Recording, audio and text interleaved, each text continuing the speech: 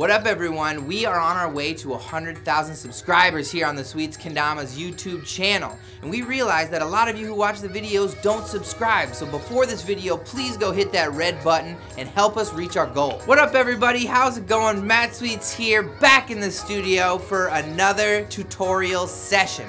Now you may notice that the lighting looks a little bit different here in 2020. That is because me and Coop upgraded the studio.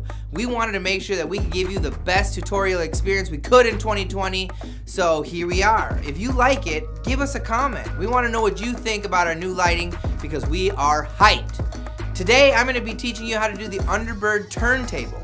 To do this trick, you're going to really need to have turntable honed in. I'm going to do it one time here real quick, and then we're going to break it down and learn how to do this bad boy.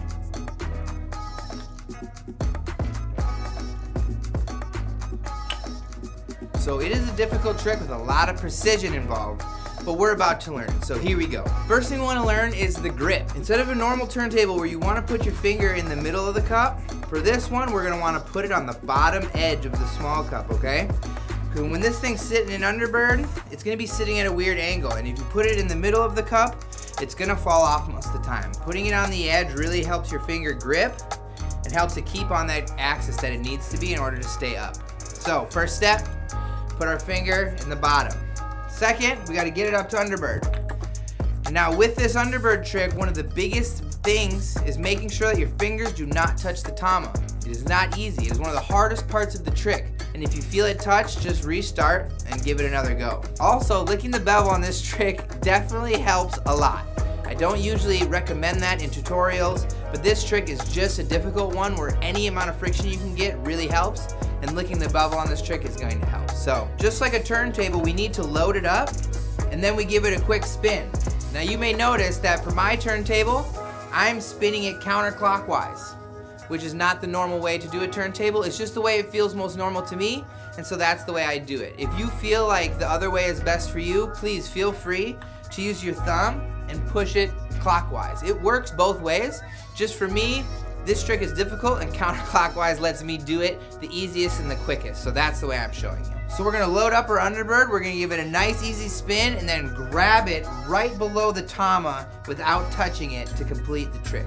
Now from here, you gotta try to get it to spike. I always like to spin it one time because I like to see the hole as it rotates. You can do it however way you wish. If you get that far, consider yourself accomplished because it is not an easy trick to pull off. There are very few pros in the world who do this trick regularly and are really, really good at it. Madi from Sulab is insane. He's done like quint UNDERBIRD turntables, so go check him out for more tips and advice on how to do this trick good. If you like this video, make sure you go and comment below and give us another trick to do next week.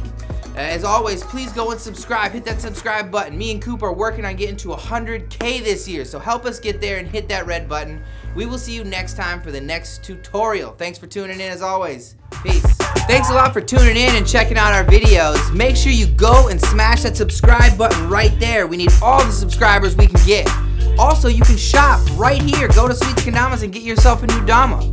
Check out one of the most recent videos we've made, or go back to your playlist and start learning another trick in your difficulty. Thanks for tuning in. Until next time, peace.